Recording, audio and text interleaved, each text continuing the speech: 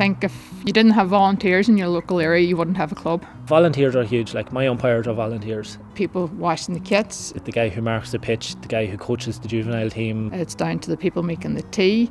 We always need to pause and think of what these people give us, because without them, you know, the surfaces that we go out to play on, you know, the dressing room, the clean dressing rooms that we go in to use, you know, none of that would be possible, you know.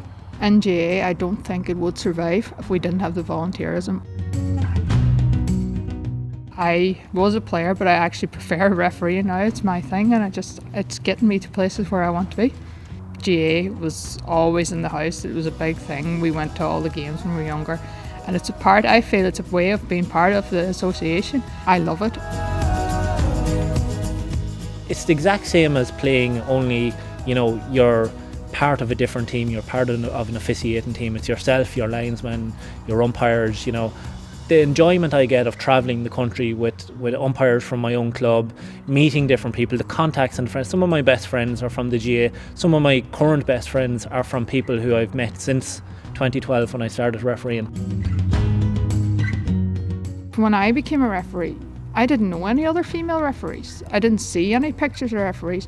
Nowadays, I see it as important, especially like in social media world now, and that young people are always looking at what they can see and the images they can see. And now it's really important when you do see photographs and pictures like of your referees that you have a male and a female one. From my own community at home, definitely, yeah, the club are really supportive of me. Invited me to their presentation nights in the past. The young people have invited to the schools in the past. So I do see myself as being a role model for the young people in the club. The GA are constantly looking for the next All-Ireland final referee, but also there's no doubt in the world we need these people who go out and will referee 2 or 3 juvenile games a week, or, you know, will happy enough to referee at club level and don't want to go any further than that.